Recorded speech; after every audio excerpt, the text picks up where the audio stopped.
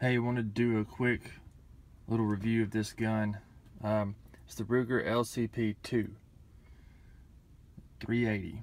It's perfect for like a pocket pistol, which is what I use it for. You're probably familiar with the LCP, the first one they came out with a few years back. Pretty good gun. Trigger was awful on it, and that was the main thing they've redone on this one. Was the trigger has been improved big time. It is not such a stiff, heavy pull on it anymore. But yeah, it's a little single stack, obviously. I know it's dirty. I gotta clean it up. It stays in my pocket all the time.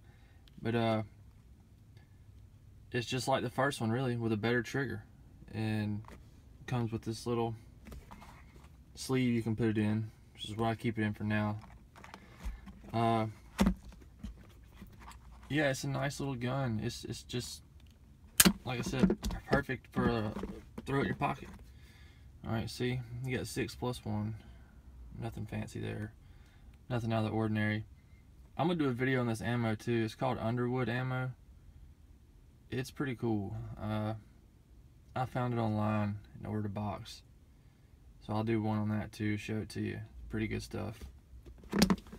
But yeah, this is the Ruger LCP II. It's just like any other 380. I mean, for what it is, it's great for self-defense.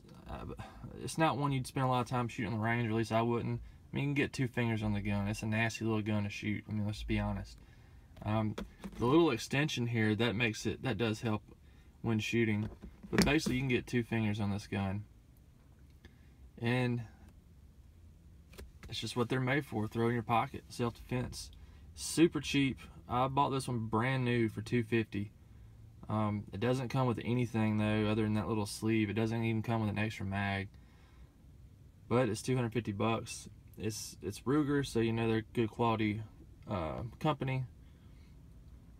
And I fired mine several times and cleaned it up. You know, basically just fired it once after I got it, cleaned it up, and it's been in my pocket ever since. But there's nothing too crazy about it. It's got a little bit of grip right here.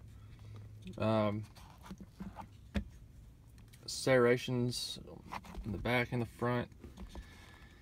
And it's just your typical 380, 6+1. I was looking at the Smith & Wesson Bodyguard. I decided to go with this one only because it was a little better on the price.